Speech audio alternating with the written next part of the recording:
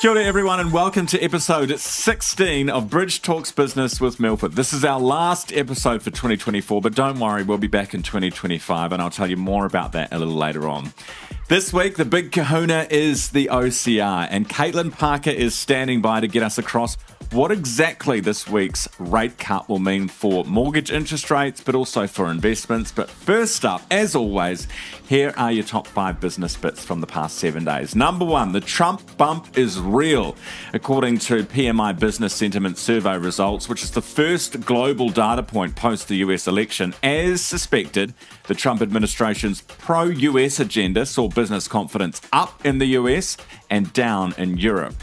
Also real at number 2 is the Nvidia hype. The world's biggest company reporting profits slightly better than expectations, but the share price down 8% since the results, indicating that the expectations have well and truly caught up with the hype.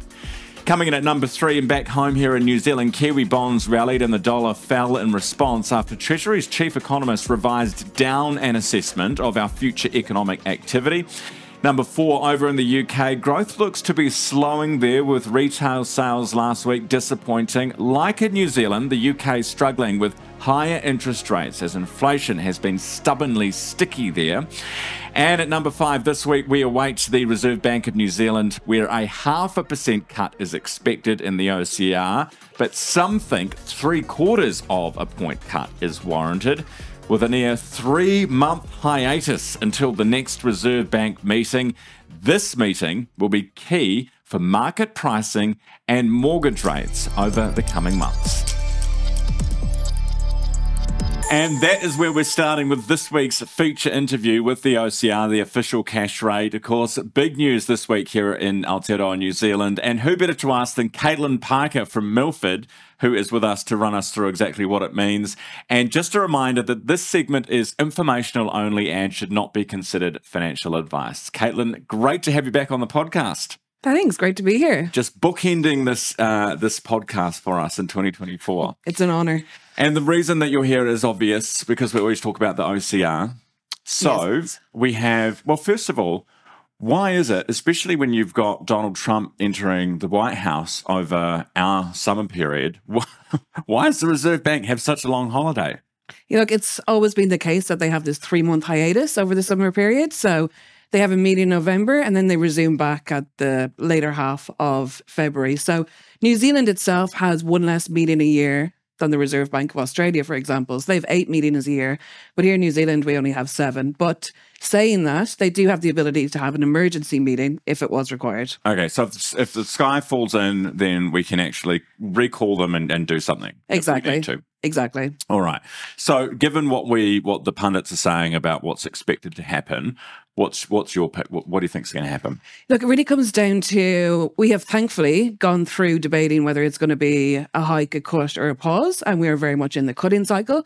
And the debate is really coming down to the quantum. So is it going to be a 0.25% cut, a 0.5%, or a 0.75% cut? And, you know, looking at them, you can actually argue a case for either of 3, to be honest, but the market is very much in consensus that it's going to be a 0.5% cut that we're going to get to the OCR. They're kind of flirting with the idea that we might get a bigger 0.75% cut, but ultimately what they're expecting between this meeting and the meeting in February is that we're going to have a percentage cut to the OCR, whether that's 75-25 or 50-50. Does it, because there's a longer period that they're away, would they potentially be more cautious and go for a bigger one, given what's happening internationally and we've got Trump and potential tariffs and all that kind of stuff? Yeah, so the 0.75%, the case for that is really because they're heading on this 3-month hiatus, right? And the data lags, we know that.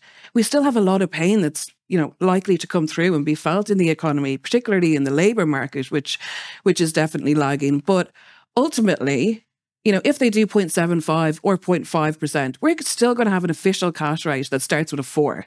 And that is still considered very restrictive. So if we think about the neutral interest rate, so that's the rate at which the economy is said to be very stable, in equilibrium, and inflation is around that 2% target. So everything is just nice and flat and steady as you go. So that's estimated, you know, in the long run, it's just under 3% is what the Reserve Bank are thinking. So having an official cash rate with the 4 in front of it is still quite restrictive. So doing a bigger cut of a 0.75%, it's not going to be a smoking gun, but it would be pretty nice for Kiwis for Christmas to just give them that extra bit of confidence and a better outlook for 2025. Because when you look at the data, it's not like the economy is cranking again. I mean, we talk about it when we've had rate cuts and we're in the rate cutting cycle, etc. But when you look at retail sales, when you look at a whole bunch of metrics, it's not like we're cranking.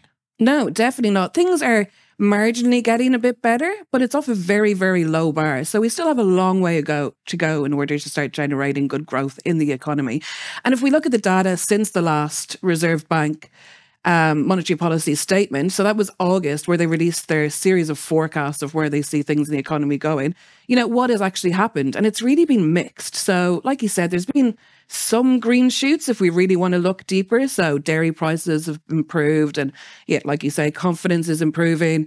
Seen a few more houses sell at auctions, but ultimately, things are still pretty weak out there. And we all thought that migration was going to be, something that was really going to stimulate the housing market in particular and also help out with the labour market. But there's been recent reports that show that makeup of migration has actually been a very low percentage of the skilled workers. So it hasn't provided, that inflationary impact that we were kind of worried about at one stage.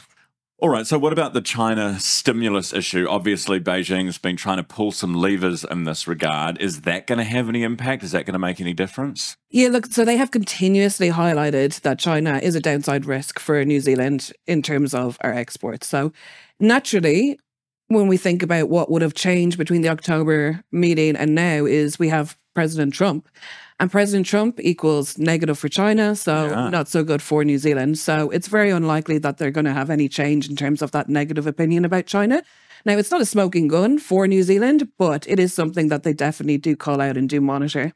All right, what does all this mean for our mortgages? What does it mean for our interest rates? That's the question that everyone really wants the answer to. Yeah.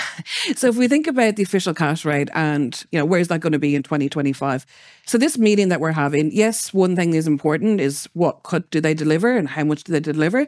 But what we'll be really looking at is their guidance for where the Reserve Bank see the official cash rate getting next year and into 2026. So the last meeting, the Reserve Bank saw that the official cash rate would get to about 3%, but that was in 2027.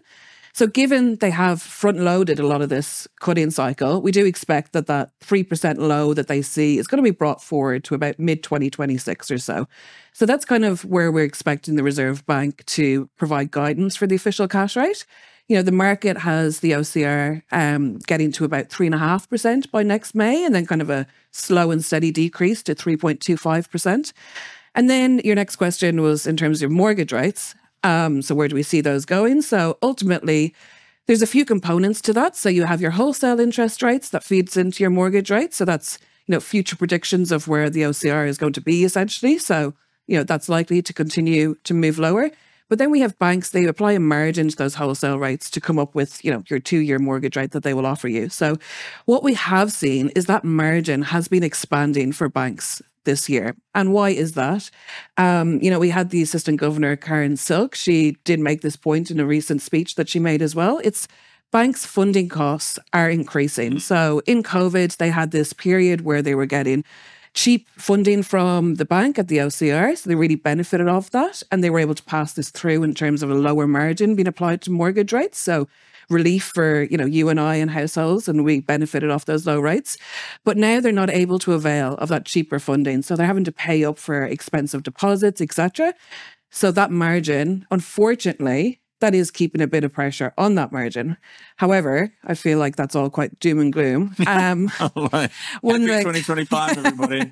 One thing that we could see happen, which would be good for mortgage payers, is housing lending for housing. It's not great at the moment. So banks are starting to get a bit competitive and a bit of fighting to come through. So that is something that we could see really, those margins be slashed a bit if we see banks getting out there and a bit of a mortgage war starting. So basically, Caitlin, go shopping. If you've got a mortgage, go shopping, go get yourselves a deal, people. And then rates, as you say, will start to come down gradually. They're predicted to come down through next year, through into 2025, probably through until mid-2025, you reckon? Exactly. Thank you so much for coming back on the show. It's always lovely to see you. Pleasure.